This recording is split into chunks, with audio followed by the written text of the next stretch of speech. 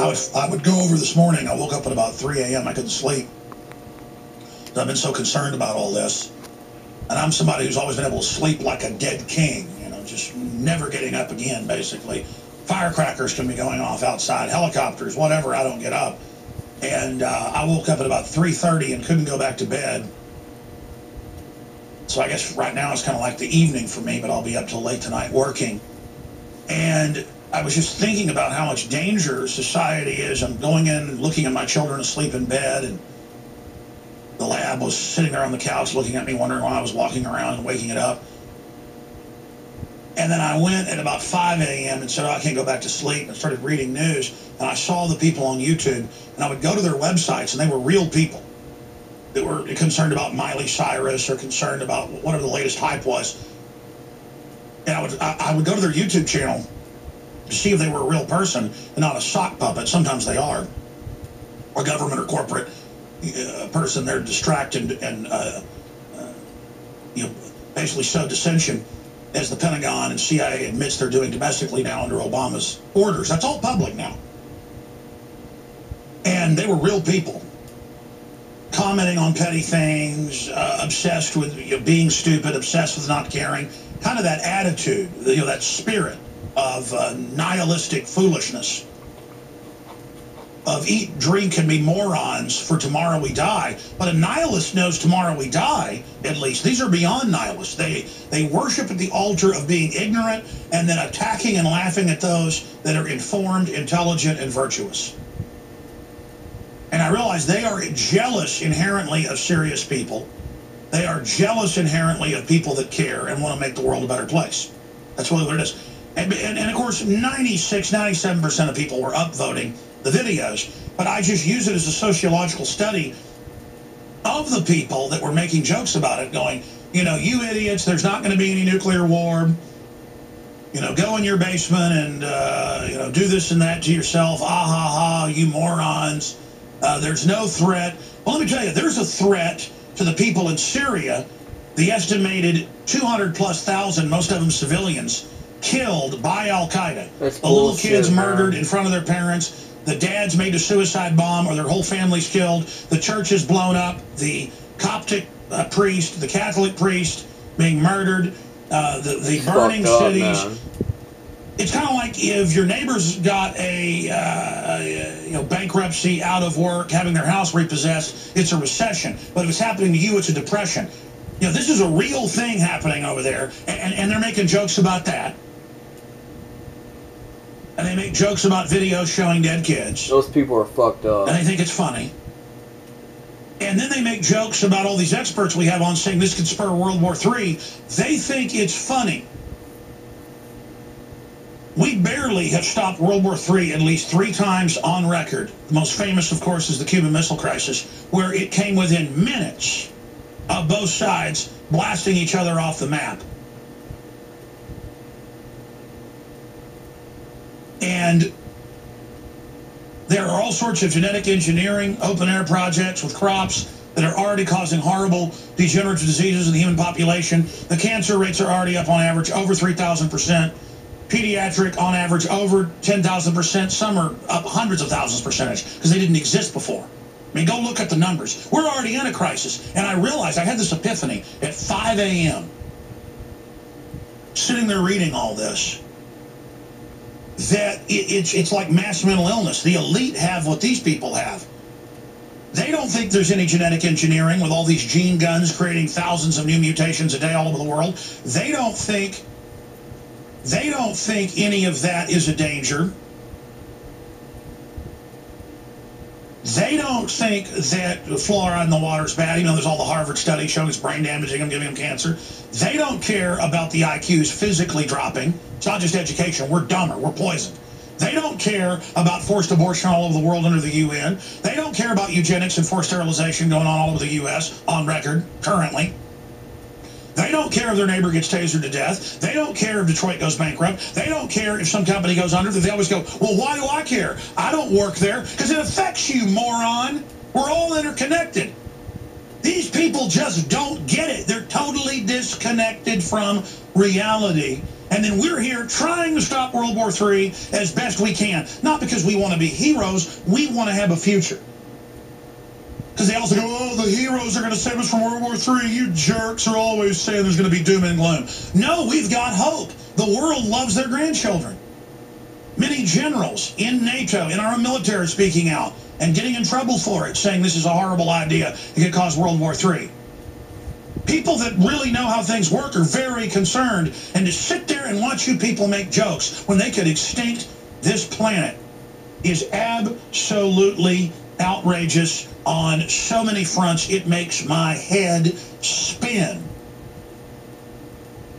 That there are so many serious threats incrementally to the species with the soft kill systems, with the ambient background tyranny and police state being turned up, but all of that even pales with the thermonuclear threat, the genetic engineering threat, all of this stuff that's already causing incredible problems. But because the media doesn't make a big issue out of it, the sheeple tend to think it's all funny. Or even if the media does cover it, they still just laugh at it until they get diagnosed at 25 with cancer. Until their 18-year-old girlfriend gets diagnosed with stomach cancer or brain cancer. I mean, everybody I know has young people in their family dying right now of cancers that were unknown 50 years ago. And I know exactly where most of them came from. SV40 that's in most of the vaccines, a bioweapon virus they developed back in the 50s, and it's the old reliable. Taken out of cancer patients, out of immortal cell lines. Zombies and people aren't real, but individual cells can be literal zombies. You cannot kill them except with fire. And they inject that into all of us, ladies and gentlemen. I mean, I am sitting here, look up immortal cell lines if you think I'm joking. This is the type of stuff that they're doing, ladies and gentlemen. Is combining viruses then with apes and then injecting it back into us. It is unspeakable what's already going on. But even the globalists that are a bunch of lovers of death understand the hot fire will consume them. They're not going to get out of what they're going to do. They're not going to escape it. They're not going to get out of this. They say God destroyed the earth with water. The next time will be with fire. Will God let our own evil rulers do it to us as the hand of judgment? I don't know. But I know this. I'm going to work to stop it and to warn people about what's happening. Yeah. But it is sheer madness that this spirit of not caring. Used to, if a reactor was melting down or leaking, they would freak out, fix it, it'd be a big deal. Now 91% of reactors, look it up, International Atomic Energy Agency admits 91% of the 400 plus reactors are leaking deadly uranium and plutonium and other byproducts all over the world. They just don't care now. They've now, all over the U.S., turned the big alarms off because it scares populated areas when they off-gas radiation. They used to, by federal law, have alarms. Get to safe zone, radiation leak, radiation leak. They've turned them off now. Look that up. Oh my gosh. Now they've admitted that Fukushima's been leaking the whole time, worse than they told the public. That's out in the news today. And people joke. They go, oh, you ought to be thankful for the radiation. Oh, it's no big deal. Oh, it's healthy for you. The Japanese government, smile. It'll make it not hurt you. I mean, I'm not joking if you're a new listener. We played that video last week and that audio for radio listeners. And I realize these are people who are so self-centered and so nihilistic that then once you're like that, you don't care about anybody anymore, and you don't have a feeling of community and kinship with your ancestors and with your current family and your children, and then with those to come. That feeling of humanity. I'm going to die. I won't always be here, but my great-great-grandchildren will. Wow, imagine what they'll see and do. And I love them. I want them to exist. I have this shared connection to the past, the present, the future. My humanity, my spirit cries out against this. The butchering of the genetic code of the planet, the vandalization of the human genome, all the horrible things, DARPA coming out with an extra chromosome in humans, and they're already mixing humans with animals so they can say they don't have rights and then harvest their organs. So technically there's no human clones. They've just had human animal clones for 25 years, you know. And oh, by the way, we didn't tell you. Ha, ha, ha. I mean, we're in a Buck Rogers science fiction crazy land. And then I'll get pulled over by some young rookie cop come over. You were going 10 miles over. What's in the car? You do drugs? How you doing, Alex? You know, haha, you're kind of a kook. I'm like, yeah, I'm kind of a kook. I know all his programming. I know his whole mindset. I know everything he's going to basically say. He'll never really develop. He's on a power trip with petty power that someone with real power would be ashamed to abuse. And meanwhile, I know he's being injected with bioweapons when he gets vaccines. So's his whole family. I care about him, but I can't help him. He's gone. He's on a power trip. It's over for him. You know, it just comes to the point of Rachel Maddow. I don't hate her. I just know she's some narcissistic power tripping person up there that's part of the whole fake reality they project to keep people from ever realizing what's really going on. But in all of this, in the horrible news, that until 1990 they wouldn't let troops use DU, but they did after. And why do I mention that every week? Because every Pentagon report by their scientists said this will kill whoever uses it. It ignites in the barrel, you breathe it, it'll take decades off your life anytime you use this. This will kill most people that are around it by their 50s. They're going to have failed kidneys where it precipitates out, lung cancer. Do not use this. And they said, okay, let us have it deployed on the Eastern Front in case the Russians ever 10-to-1 superiority pour across, so our troops will have super bullets in their 50 cals and stuff to take out tanks. And the scientists said, don't even do that. It's mission creep. Sure enough, it was deployed by the 70s in Europe, never used. Couldn't even use it on shooting ranges. Now it's used on shooting ranges everywhere. Now there's, just don't worry about it. Don't even wear a mask when you use DU, boys. Don't even wash your face. I mean, it's a death sentence. That's the same thing. Oh, Alex, genetic engineering's not going to hurt us. Oh, there's not going to be a nuclear war ever. I mean, it's this attitude of maniacs. And then you go to the airport and there's some, you know, minimum, well, they're not minimum wage, they're like 50, 60 grand a year or whatever, power tripping person who couldn't get a minimum wage job, acting like you're a terrorist. They've had some 8-hour course where they can read your mind. They can't even read the back of a cereal box, staring at you on an imperious power trip, and it's just a stupid victim, and you want to warn them. So now I do. I go, the government staged 9/11. This is all the fraud. The government ships in all the narcotics. And they go, please, sir, just no scanner for you. Go on through. Because then suddenly the power trip's over. The game's over. The wake-up call is there. I mean, I cannot sit there while cops go around acting like there's terrorists everywhere, and the TSA wants to stick their hands down my wife's pants, or my children's for that matter, so I can't fly anywhere with my family, while the government runs Al-Qaeda. I mean, it makes me want to throw up. They think we're so stupid. They have chemical attacks in front of us and uploaded to known jihadi YouTubes that have been up for years. Hello, all that stuff, oh, Bin Laden, firing them at the Syrian troops. And then our government goes, it doesn't matter if that's out. We'll just go with it. We control the press. They won't report it. We'll just ignore Infowars.com. We'll just ignore WorldNetDaily.com. We'll just ignore DrugsReport.com. Yep, we'll just ignore anybody that covers this. They don't even care that everybody, but here's the good news. 91% in a major poll. There's a bunch of others coming out. None of the polls have more than 15% support here in the U.S. for this atrocity. You have lost even the sheeple. And so, with all this bad news and scary news, everybody deep down understands we're all in danger. Everybody can feel it. If you've got any guts, any spirit, any discernment, if you're not a complete selfish moron. When you're selfish, folks, you lose your soul.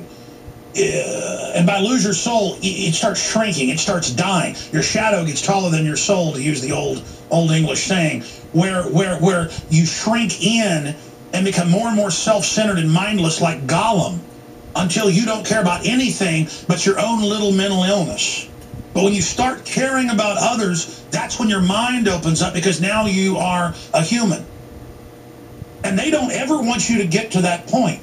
That's why they want you dependent, unhappy, plugged into your television set, being brain damaged by the globalist.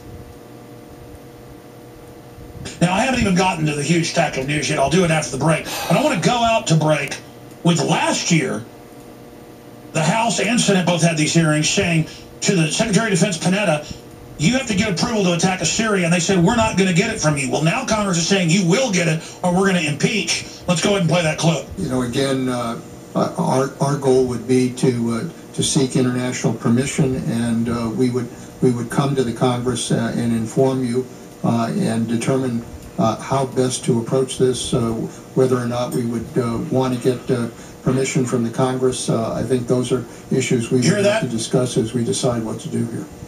Well, I'm almost breathless about that. That's a coup right there. Because what I heard you say is we're going to seek international approval, and then we'll come and tell the Congress what we might do, and we might seek congressional approval. They should be arrested right on the spot. To you, that's a big deal. When you agree, you've served in the Congress. Yeah. And then he doesn't agree. You agree that that's would be pretty breathtaking to the average American. So would you like to clarify that? But I've also served with Republican presidents and Democratic presidents who has always reserved the right to defend this country if necessary.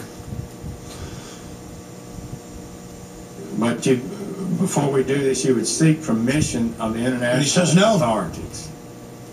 If we're working with an international coalition, we'll be right back. Working with NATO. You hear that? They say they get their orders from NATO, ladies and gentlemen. Israel calls up. All right, guys. That's some pretty fucked up shit that's going on, man. I'm gonna watch the rest of this. Obviously, I can't record much more of it with my camera. In fact, I don't even think my camera's fully pointed at the TV. Oh, I guess it was. Anyway, whatever. But I'm gonna have a link in the description of this video so y'all can go and watch it for yourselves, because I think it's like 2 hours long or something. But I watch them every night and whatever. I'm gonna finish watching this, the whole rest of it and everything. But like I said though, in the description of the video, I'm gonna put a description, a link, sorry, yeah, tongue tied, a link to this video right here so y'all can go and watch it. And yeah, so be sure to check out that link in the description. This is a country where the Secretary of Defense can go on TV and tell the American public, oh, that this is about freedom, it's not about oil. And nobody questions him because they don't want to hear the answer because it's a lie. You should have seen the look on the Attorney General's face. Did he give his checks and balances speech?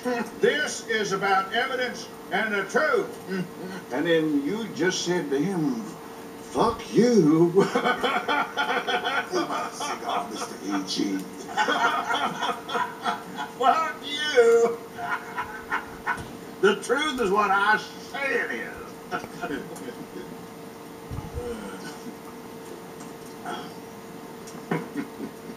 You know, you got to be out of the country in the morning and going to Ecuador. Well, we're having some problems with the locals. We have our personnel on the ground ready to neutralize the problem, but well, they've requested you. It's solvable. They requested you. Swagger.